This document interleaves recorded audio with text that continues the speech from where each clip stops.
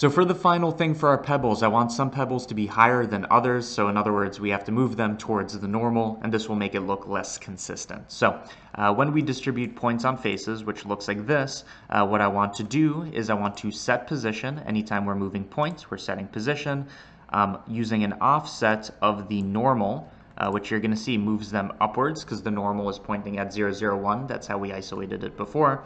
But I don't want it to be this strong. So to modify this, I'm going to scale this effect, this normal. I'm going to scale the vector by a random value, which actually creates a distribution of a cylinder.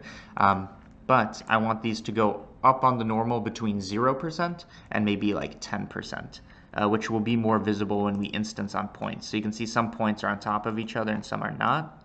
So I can kind of do something like this. And let's actually see this in the context of the pot.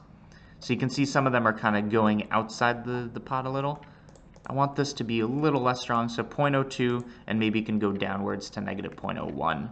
So in other words, what this has done, so let's see the before and after, is it went from this flat thing to some of them are raised and some of them are not. Let's go from negative 0.01 to 0.01. So it's a bit of a subtle effect, but it gives it more like three-dimensionality. That makes it look more realistic.